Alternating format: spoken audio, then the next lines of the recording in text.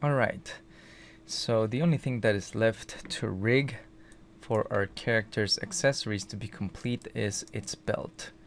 So we have the actual belt mesh, we have a few pouches, and we have a belt buckle. So what we're going to do is first let's hide the buckle and all of the pouches. We don't need to see those. We're going to focus on this guy first. And obviously the easy way to go about it would be just to again bind it to the main deformation hierarchy and transfer the weight map values from the torso of the character onto the belt, and we would be done with it. And actually for this particular character, that might actually be the best path to take, because the belt is not really complex and he's made of leather seemingly, which means that he needs to deform a little bit. But in the spirit of learning a little bit more about other ways of doing this, I'm going to show you a different technique that becomes very useful when you have accessories such as this one that have to be rigid, and they would need to not deform with the character. Because if I took the deformations path and my torso really had some extreme poses, you would see the belt stretch as it tries to blend between the hip area and the torso area. So you will see a bit of stretching here, and maybe you want to keep it as rigid as possible, and instead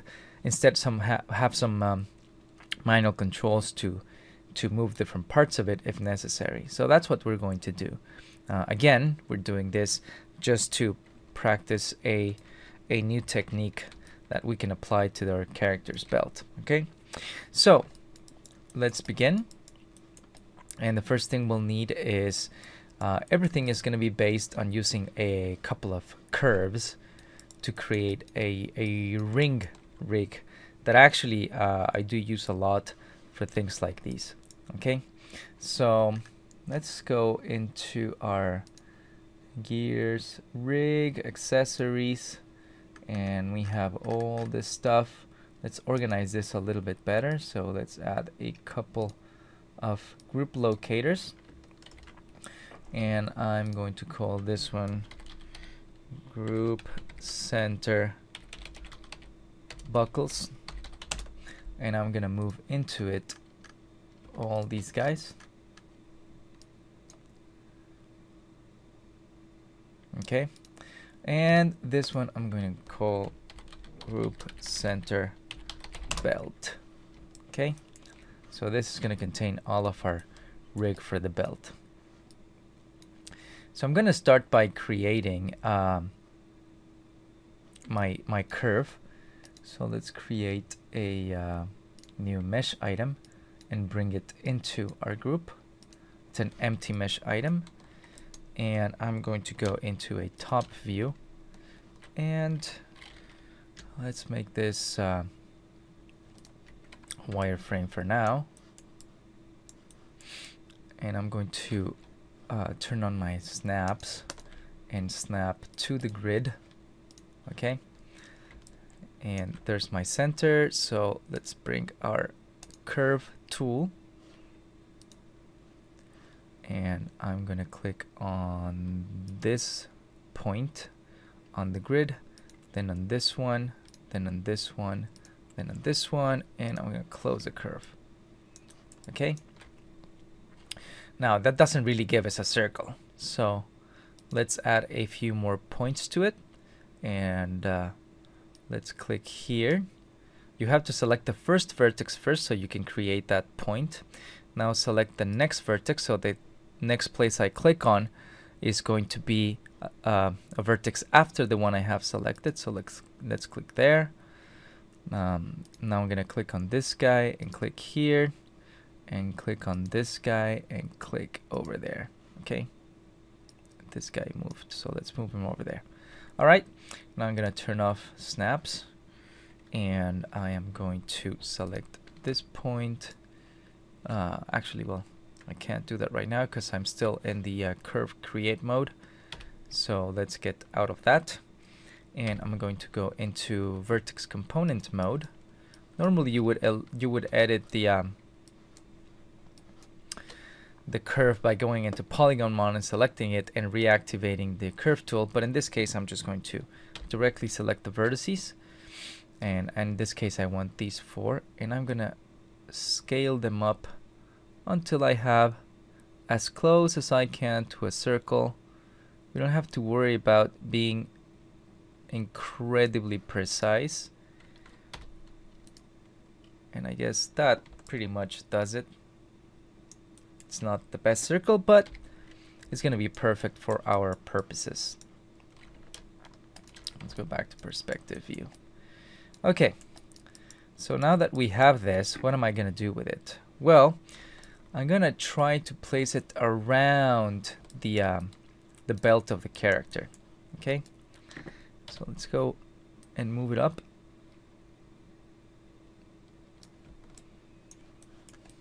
Okay, and now I'm going to go into polygon component mode, select all of it,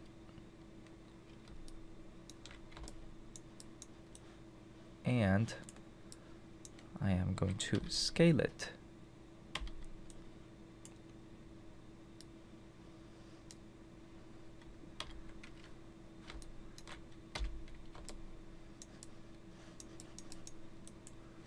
Hold on.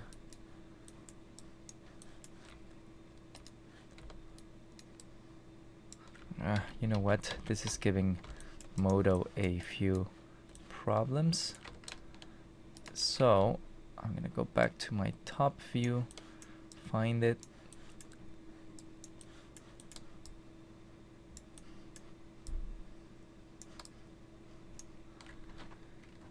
and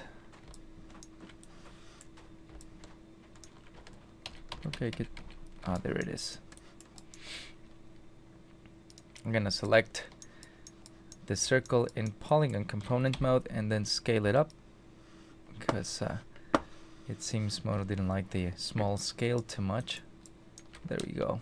Let's go to perspective view.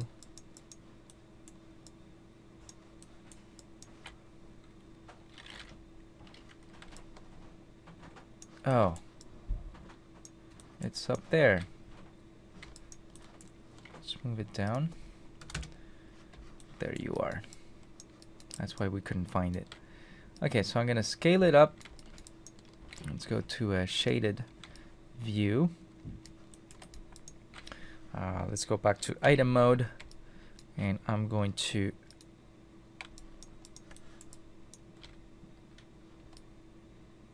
looks like the center stayed down there, so let's fix that. Select, edit. We're gonna do a center to bounding box center. So now the center is placed at the center of the bounding box of my curve. Let's move it forward, up a little bit, and I'm gonna rotate it a bit, like so. Let's bring it down, and now I'm gonna scale it to fit the character a little bit better, but I always do that in component mode. You don't want to do that at the item level. So it looks like it needs to be wider on the x-axis, so let's do it a little bit wider, kind of like so.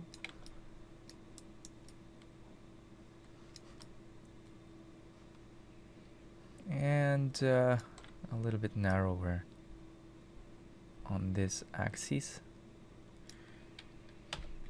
and I'm gonna move it locally a little bit to the back and scale it a little bit more. I know I'm being kind of picky, but there you go. That's what we want. So let's call this mesh curve center belt riders. I'm gonna show you what a rider is in a second. Now I'm gonna duplicate it, okay, And I'm going to take the duplicate, let's hide the original for a second, go back into component mode, polygon component mode, select the curve, and I'm going to scale it inwards. So I have it in there, okay, inside of the character. And that's it. And let's rename this guy to belt up vectors. All right. So now that we have that, what would be next? I need to create a few controls for my belt that I'm going to use to deform it. And I'm going to need also a few objects that are going to be constrained to the curve. And the basic idea behind this is, let me select it here so you can better see it, is that I'm going to have several locators attached to this curve, and those locators are the ones that are going to be deforming the mesh of the belt. Okay, so that's what we're going to do. So let me create a new locator. I'm going to bring it into the belt group, and I'm going to match its position to the curve right here, just so that I have it right there in the middle. And I'm going to make it a little bit smaller, but not too much for now, because I need to be able to see this guy. Okay, and let's call this guy parent center belt controls. Sorry. Okay, so now that we have these guys, why do I have two of them? Well, because the locators that are going to be constrained on this path are going to be flipping all over the place unless we give them something to look at. And we're going to have another set of locators on the second path that are going to be the up vectors for the first guys to use. Okay, so that's what we're going to do. How many locators do I need? Well, obviously it sort of depends on how complex your mesh is and stuff like that. So I'm gonna give it a 8 locators so that I have a good amount of resolution when it comes to deforming the belt. Again, it can be up to debate how many you actually need, but let's start with 8 and see what happens. So I'm gonna take this guy and duplicate it once, and let's take the duplicate and rename it to constrained belt rider. Okay, 0, 1, and let's make the size even smaller. Let's say 0.1. Actually 0.05, let's say. Okay, that's fine. And we're going to duplicate this guy until we have 8 of those. 1, 2, 3, 4, 5, 6, 7, 8. Okay, and I'm just going to rename them to use my naming convention, not Modo's. Unfortunately, Modo doesn't know that my suffix, my numbered suffix, is what I would like to have in the name, and then he creates his own. So it creates a little bit more work.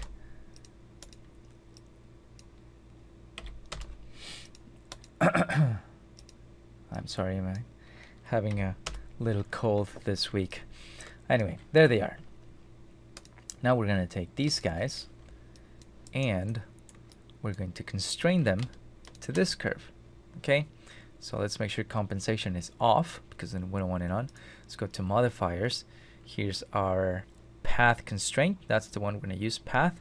And we're going to hold on the control key so it shows multiple. So it means there's multiple objects being constrained to this path. Okay, so let's click on that, and they all move to the first vertex on the path.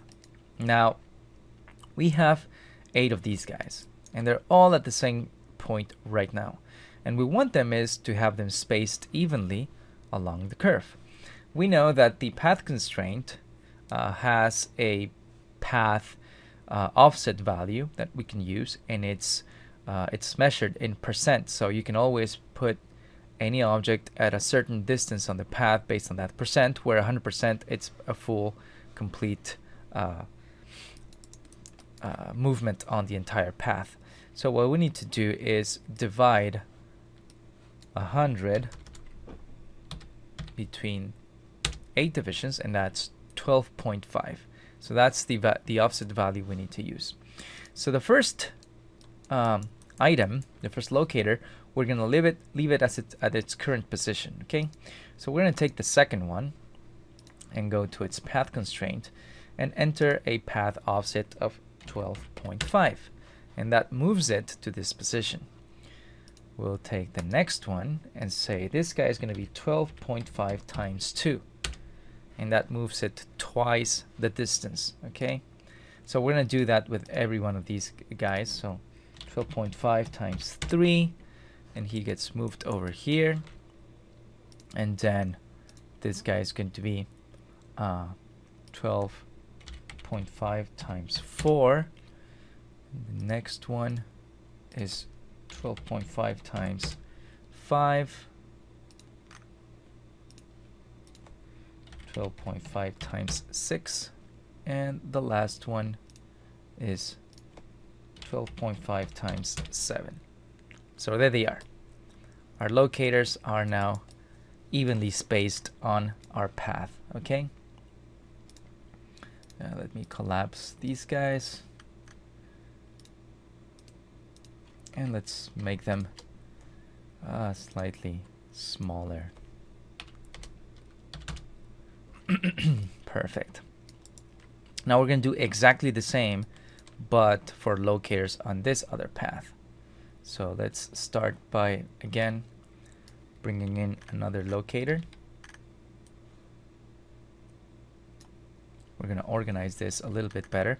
And actually what I can do is I'm going to take the belt riders, and I'm going to parent them to the curve that they're riding.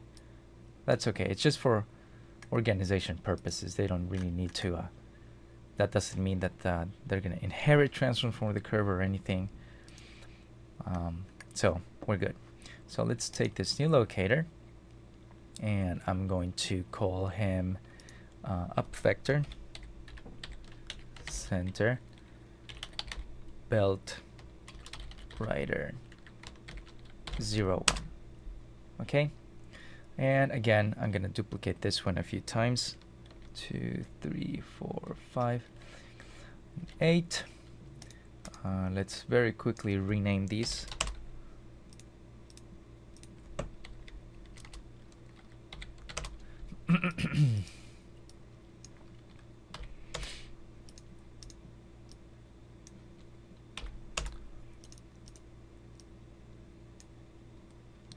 Zero 6, 0 7, and 0 8. Perfect.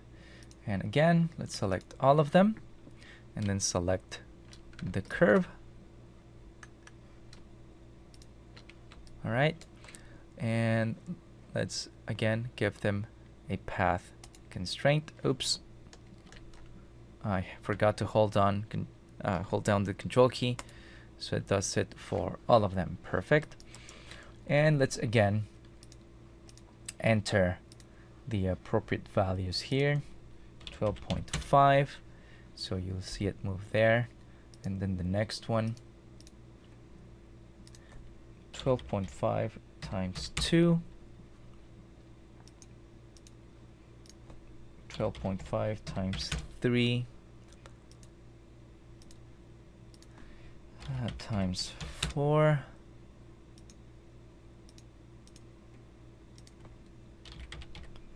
times 5,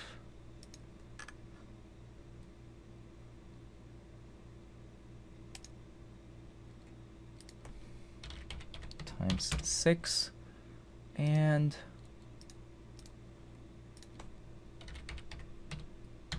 times 7. All right, and let's again change their display attributes. And because these guys are up vectors, you know that I like to use my little pyramid shape. So let's make them small pyramids. And I'm going to set them to Y. So they're all looking up. Okay. Lastly, what we need to do is set the up vectors for our riders. So I'm going to take first these guys and parent them under their own curve. And let's open up the belt riders hierarchy again. And we're going to go one by one. So this is 1, 2. You just have to be careful because Modo tends to do this. Once you move stuff in the items list, it tends to change the order that things were in. So you might want to reorder them just to make sure that they become easy to find. 5, 6, 7, and 8. Okay. Okay, let's start with the first one. I'm going to select its constraint, shift select the up vector, and assign as an up vector, and you should get your blue dotted line. Let's do the second one. It's this guy. Select the constraint, select the up vector, assign. Perfect.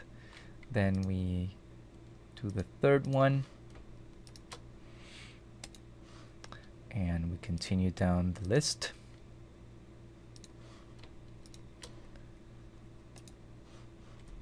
Excuse me.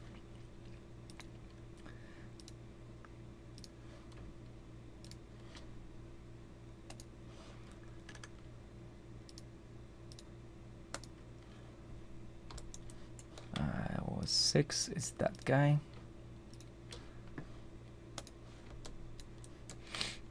7 is this guy. And 8, it's this guy. All right, they all have their up vectors assigned. So that means that no matter what the character is doing, as long as this curve, well, both curves are following the movements of the character, then they won't have any flipping or strange things going on. So that's cool. All right. Now, what we need to do is, these guys are only riding these curves, right? They're not really doing anything yet that will deform anything. So we need to somehow transform these curves. And the way I'm going to do that is I'm going to use weight containers, okay? And I'm going to connect one container per vertex on the curve, which means we need 8. So our belt is going to have 8 controls to deform it. So let's do that. The first thing I'm going to do is create the locators. So let's create one and bring it over here under the belt controls parent locator that we created. All right. And now I'm going to match its position to over here because I know that there's a vertex right there. And to be more accurate about this, I'm going to actually let's do this the right way. Let's reset its position.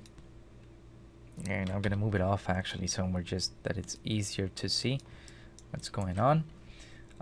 And I'm going to set my snapping to use a vertex instead of the grid.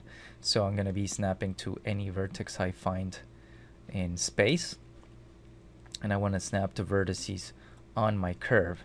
So let's use the move tool to snap to, it looks like it's having some trouble projecting on the curve.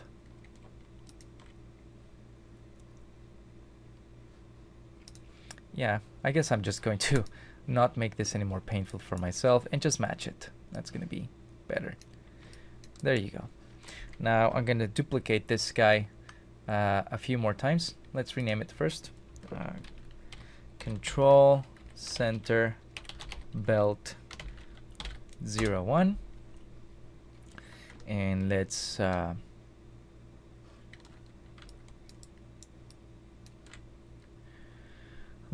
duplicate in 1, 2, 3, well, until we have 8, 6, 7, and 8, and let's match the these guys. And actually, you know what? Let's match the entire transform. And the reason why I'm going to match the entire transform is because I want them to have also the same orientation, so I can more easily pull them out from the character. You're going to see what that is in a second. Oh no, that's not the guy I actually wanted. It's this guy. Let's move him out and match him. Where is the right there? It's right there. So who is this? Sometimes Modo makes things a little bit difficult to select. Oh, it's the second one. Yeah. I'm going to move this guy off. So this guy will be matched to our first little locator over there. This guy to this one over here. This guy to this one. The next one to our friend over here. Then this guy to the one over here. This guy to this guy. This guy to this guy.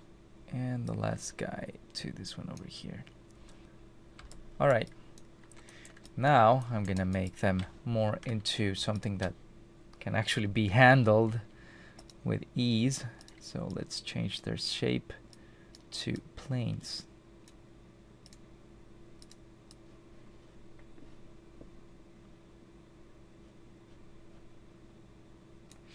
Okay, and they're gonna be facing the y-axis. Like so. And now I'm going to move them in local space.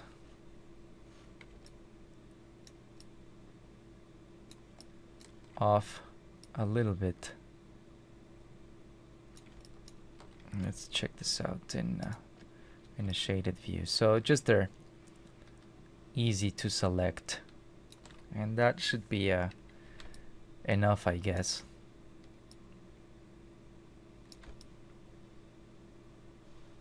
Alright. Now we're gonna zero everything, all their transforms. And they're good. Those are our controls. I just have to rename them.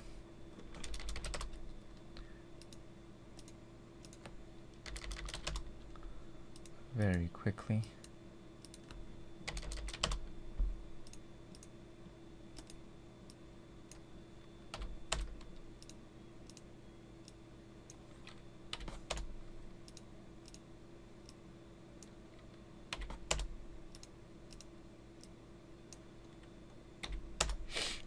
Okay. Perfect. Now these guys, again, are going to deform the curve via weight containers. So we need to create a few containers, in this case 8, 1 per vertex on the curve. So let's go to deformers, create our containers, 1, 2, 3, 4, 5, 6, 7, and 8. Okay. Now we have our containers here. So it's time to rig this up. We're going to go to our schematic view, and we're going to do that in the props workspace. Okay. And let's bring in our containers. I'm going to take care of renaming them later on. So 1, 2, 3, 4, 5, 6, 7 and 8. All right, and let's bring in the curve. We don't need the matrix compose node. And let's also bring in our other curve. This is the belt riders. And where is the up vectors? Add selected. Why? Well, because we need to deform both. We cannot deform just one. We need to deform both so that they actually follow the character properly, and the up vectors are always aligned. Okay? So what we're going to do is wire all these guys so that they take this curve and also this curve. Okay, and now we need to add the points to each weight container. So I'm going to use the same order that I was using before. Let's go to wire. I'm going to select the first curve and the second curve. Oops, with control. Sorry. Let's go to vertex component mode, and I'm going to select these two vertices. Select this container and say add points. Okay. I'm going to select these 2 points. Select this next container and say add points. I'm going to select these 2 and add points to that one. Then select the next 2 vertices and add those points. Then select the next 2 vertices and add those points. Then the next, and add those. The next 2 and add those. And finally the last 2 points and add those points. I'm going to rename these guys later on. Okay, so now that they're part of the containers, we need to add our influences to each container. So let's do that. The deform item general influence. Let's do that for the next container. I'm gonna need more space with these guys.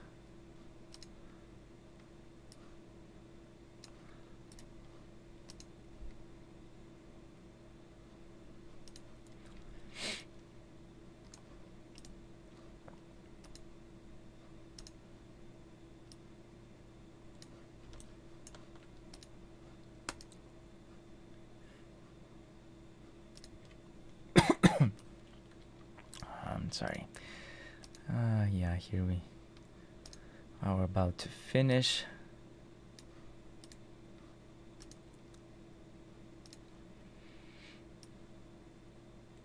And the last container.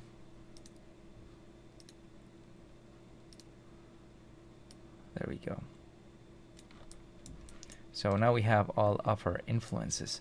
Now, what is going to be deforming the our curve? Well, I could use directly the controls, which is what I guess I'm going to do. I could create other locators to deform it and then have those constrained to the controls. But yeah, the controls are going to be the ones directly responsible for deforming the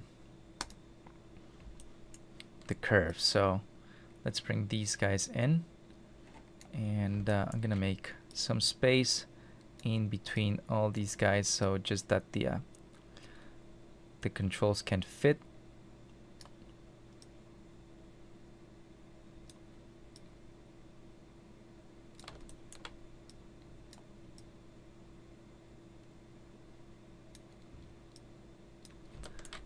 And let's move this guy up and this guy up.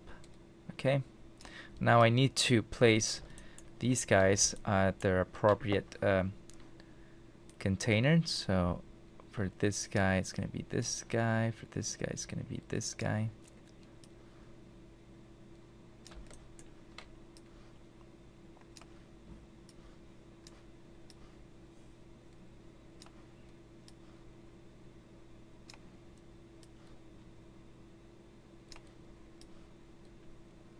There we go. Okay, I'm going to wire everything up. I'm going to do that in setup mode. So let's wire this guy in. Let's wire this guy in. This guy. This guy. This guy. This guy. Let's wire each locator to its corresponding influence. Once we're done, let's test it out. There you go. Both curves are being deformed.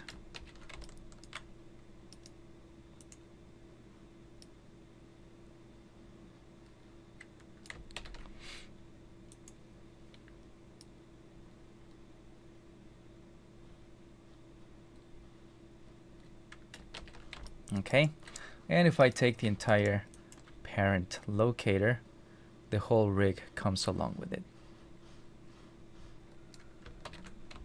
Alright, so this is pretty much the rigging for our belt system. This is what we're going to use to control how the belt is going to behave. And now we need to actually work on the deformations for it. So we're going to do that in the next video.